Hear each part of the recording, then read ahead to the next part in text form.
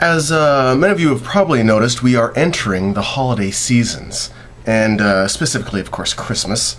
And I have to admit, I love Christmas.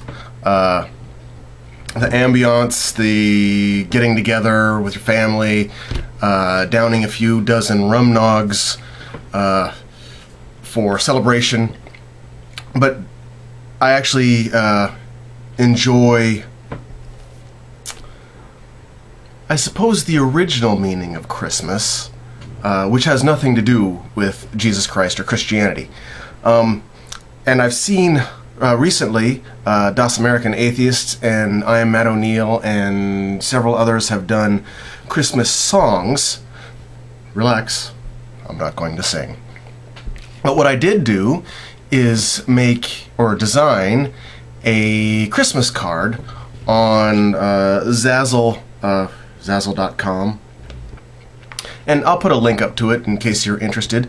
But something I was just going to put towards the community, or the people that have subscribed to me, is what they think of this. I made the card, the front of the card, it's all open source artwork, and the interior actually quoted the majority of it from a CannabisCulture.com segment on Mushroom Jesus. So I'm just going to read the inside of the card real quick. If you're not interested, click away and go somewhere else, because it'll only take a minute. Okay. Although most people see Christmas as a Christian holiday, most of the symbols and icons we associate with Christmas celebrations are actually derived from the shamanistic traditions of the tribal peoples of pre-Christian Northern Europe. The sacred mushroom of these people was the red and white Amanita muscaria mushroom, also known as fly agaric. These mushrooms are now commonly seen in books of fairy tales and are usually associated with magic and fairies. This is because they contain potent hallucinogenic compounds and were used by the ancient peoples for insight and transcendental experiences. Most of the major elements of modern Christian celebration, such as Santa Claus, the Christmas tree, magical reindeer, and the giving of gifts, are originally based upon the traditions surrounding the harvest and consumption of these sacred mushrooms. A shaman would carry the mushrooms in a bag to the people's homes, called yurts. In the northern climates, there would be so much snow that it would regularly block the doors.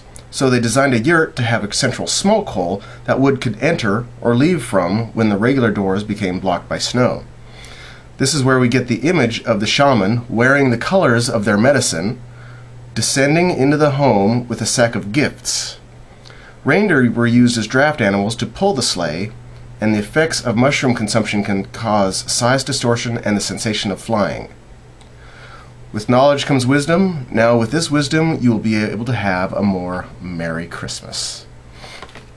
So it's not really inflammatory. It does outline, it's a little lengthy, but I'm kind of wordy anyway. It outlines where the original tradition of Christmas more than likely came from. There's several other possible, but this is probably the strongest indication of where it came from.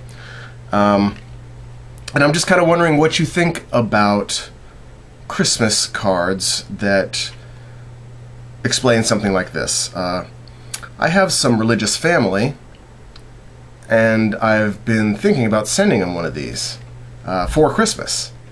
And I'm just wondering what kind of turd in a punch bowl reaction I'm going to get. So I would love a little bit of feedback.